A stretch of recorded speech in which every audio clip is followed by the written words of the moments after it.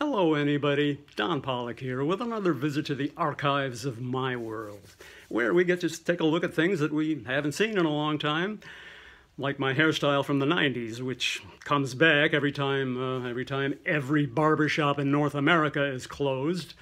But that's one of the most inconsequential effects of the coronavirus, as was driven home to me recently when I learned of the passing of a prominent South Jersey businessman with whom I had worked on a number of occasions. His name was Steve Ravitz, and he owned the ShopRite supermarkets in South Jersey. And his succumbing to COVID-19 is a loss for the South Jersey business community. He was a beloved family man. He was a prominent community supporter. And for me, he was the go-to guy when I needed a shot inside a supermarket. I would call him up, and immediately he'd be very cooperative and accommodating. He'd say, "Sure, come on down. I'll tell him you're coming. You just go in and get whatever shots you need." It was a lot easier than going through the levels of corporate executive vice presidents at the home office who would get back to me in 3 days with permission. Anyway, I had done a number of stories, as I said, with him, and many of them, like the two I'm going to share with you today, wouldn't have been possible without Steve Ravitz. One of them was a creative idea that he came up with for one of his supermarkets, where he had a contest for engaged couples, and the winning couple would win an all-expense-paid wedding.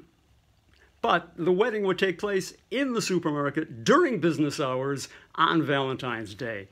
It was just a reflection of his creativity and sense of whimsy. But before we get to that, I'd like to share with you a story that I had been mulling over for a number of months. When I finally decided to do it, I gave Steve Ravitz a call, and as usual, he was very accommodating and cooperative. He said, "Sure, sounds like fun. Come on in. We'll get things set for you." This after I told him what the subject of the story was, and that was something that I found very annoying and very frustrating about supermarkets. Now, this was 15 years ago, and I guess we've gotten used to it, but I still find it very irksome, and maybe you do too. Take a look. The freedom of choice. Each time we walk into a polling place, we realize it's the principle that defines our American way of life. And each time we walk into a supermarket, we realize it's becoming a real pain in the basket. With shoppers being overwhelmed with choices, endless variations of what used to be a single product that leads to a condition that could be called choice fatigue. It drives you crazy. Trying to find one of anything anymore. I don't know what to choose. We figure we have about 125,000 different items. I mean, it's not enough just to know that you want to buy a Colgate toothpaste. That's only the beginning. Now you've got to decide if you want tartar control, Cavity protection, whitening, Tartar Control Plus whitening, Total Gel, Total with stripes, whitening in liquid gel, whitening in a stand-up tube, in icy blend, fresh mint, maximum strength sensitive plus whitening, baking soda and peroxide, sodium peroxide cleaning. an array so overwhelming it makes just settling for gingivitis the simpler alternative. But you have that one customer looking for that crest with baklava in it, and you got to carry it. It is crazy. I don't like to have too many choices. It does get aggravating. Because it lengthens your shopping trip. Choice fatigue takes up the time and space you give it. If you give yourself hours of shopping, you're going to go ka-ching, ka-ching, ka-ching. You have to come with a list. I follow the list. Yeah, but if your list only has 3 items on it, it still calls for a level of decision-making horsepower usually reserved for a Mideast peace negotiation. For example, for Cheerios, do you want regular teen Cheerios, frosted, multigrain, honey nut, or apple cinnamon? To go with your Tropicana orange juice that comes in original, gross, and home style, low acid, lots of pulp, some pulp, no pulp, double C or calcium. And your Thomas's English muffins that are offered in original cinnamon raisin, honey wheat sourdough, oat bran, raisin bran, maple French toast, and blueberry. So that's 3 items calling for 26 individual consumer decisions. And we haven't even gotten past breakfast. Christ, I haven't put that amount of thought into my career. That's obvious.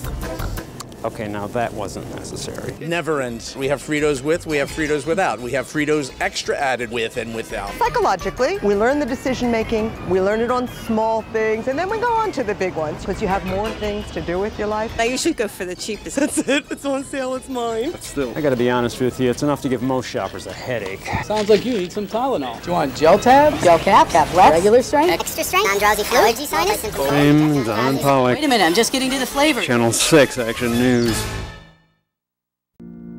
Many a young woman dreams about the day that they'll walk down the aisle as a bride. However, probably none of them dream that the aisle they'll be walking down is the produce aisle of the local supermarket.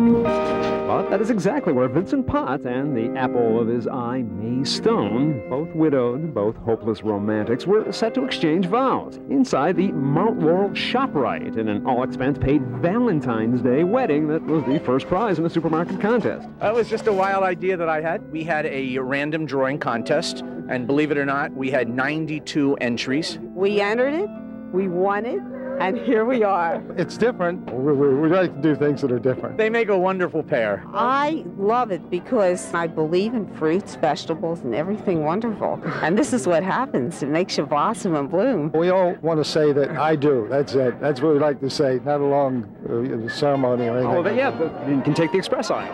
Oh, yeah, that's true. That's true. I've married many people over the years. I've married people in the hospital and VFW halls, but the first time in the produce aisle of the shopping center. Let us rejoice for Vincent and May to come together to witness the joining of their marriage. First of all, if you have any coupons. Okay, so it's not exactly Westminster Abbey, but as it turned out, for the several hundred shoppers who took a few moments from their grocery list to stop and view the Valentine's night ceremony, the setting did have certain advantages. Honor and keep her, to forsake all others so long as you both shall live. I do. And for one very lucky couple, it was a beginning that was both unique and convenient for what is sure to be a warm and wonderful life together. From the Mount Laurel ShopRite Supermarket, I'm Don Polec, Channel 6 Action News.